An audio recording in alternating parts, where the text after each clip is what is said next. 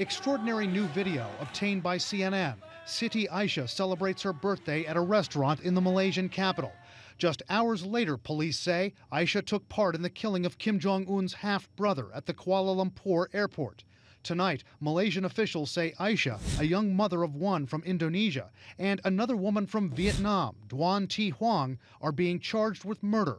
They could be hanged if they're found guilty. This is an extraordinary situation here. You have these women who are claiming that they were duped into this scenario. The families of both women claim they thought they were taking part in a TV show prank when they accosted Kim Jong Nam at the airport and rubbed VX nerve agent in his face.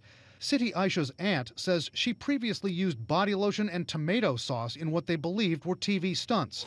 But Malaysia's police inspector isn't buying it. She knew very well that it is toxic and she needs to wash her hands. A friend of Siti Aisyah's, who asked CNN not to show her face, said Aisyah was easily manipulated. She was naive. Whatever people said, she would believe. The Vietnamese suspect, Doan Huong, once appeared on a Vietnamese singing competition show, her brother told the New York Times. And the brother says she posted photos on Facebook under the name Ruby Ruby. They were clearly expendable and kind of left out there to be thrown under the bus and to fend for themselves. They are going to take the fall for this very likely, unless somehow the other individuals are apprehended, which seems unlikely. Malaysian officials are looking for 4 North Korean suspects who they say were the women's handlers, but they believe those men are now back in Pyongyang. South Korean officials say Kim Jong Un ordered the hit on his half-brother. The North Koreans deny it. Tonight, a diplomatic showdown is unfolding. A high-level delegation from North Korea has arrived in Malaysia and is pressing the Malaysian government to hand Kim Jong Nam's body to them.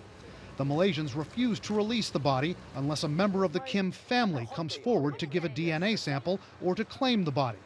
Kim Jong Nam does have an adult son who lives in Macau, but analysts say he may not show up in Malaysia. There needs to be actions taken to ensure the security of the son if he should appear, because in my personal view, I think he would be in danger.